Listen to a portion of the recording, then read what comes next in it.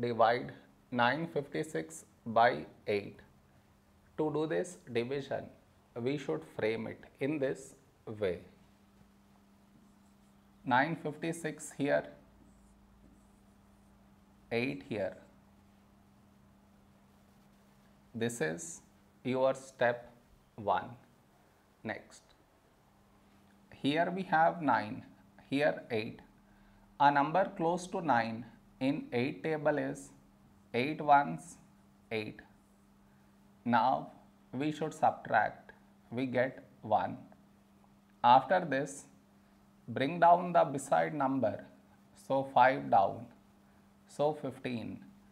A number close to 15 in 8 table is 8 ones 8.